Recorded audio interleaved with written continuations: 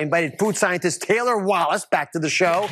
Food scientist Taylor Wallace. Dr. Taylor Wallace is principal and CEO at the Think Healthy Group, and he's also an adjunct professor at George Mason University. There's no pumpkin in pumpkin spice. If you recall, a few years ago, Starbucks actually got in hot water because their latte actually didn't contain pumpkin.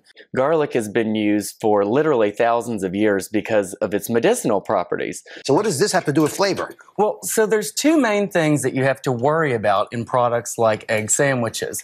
One is water, because we know water makes things go bad. And two is oxygen, because oxygen oxidizes things. Yeah. So what do? We freeze the water, because frozen water can't do much. And then we add nitrogen to the bag or to the package. Prices go high, then you see food shortages really directly impact low-income countries.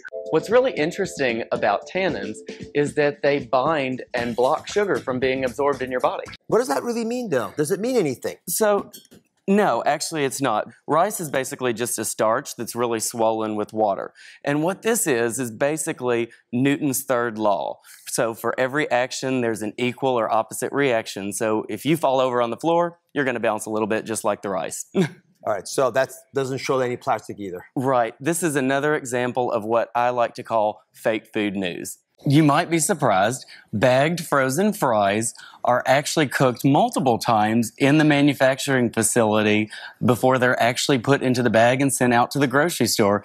And yes, they're actually fried. That's what gives them that wonderful texture that they have when you bite into them. Remember how eggs were bad for you? Yes. Yeah, that was fake news. Eggs are actually really, really good for kids. They have this vitamin called choline in the yolk. And it's very important for brain development. Well, I took a flashback to graduate school, Dr. Oz, and I put on my food chemistry hat, went into the lab, and made us a couple of examples.